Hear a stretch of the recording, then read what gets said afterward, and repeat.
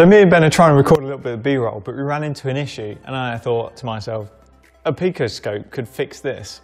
So what we've got is we've got an Arduino Uno with a simple sketch on it going to a servo motor.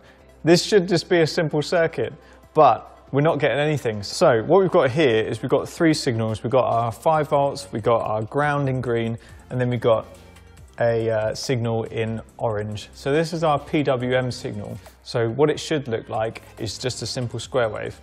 So what we can do is we can plug our probe into ground on the Arduino. And then what we should see is we should see 5 volts on the Arduino, which we can see by it overloading. So if we switch to 10 volts,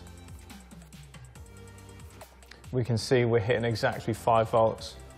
And then we'll switch over to our PWM signal from the Arduino, and we can see that lovely PWM signal. We can also test ground from here. It should just be a flat line like we can see. And then if we go over to our servo connector, we can see our ground signal, simply ground, our 5 volt signal, which is hitting 5 volts, and then our signal wire isn't actually doing anything. So that leads me to believe our cable is broken. What we can do is, now we've figured that out, we can swap out this cable with a cable I found earlier that does work, plug that into pin 9, and then into the servo, and then our servo's working again. So if we check our data signal again, we can see that same square wave we found earlier is now in the right place.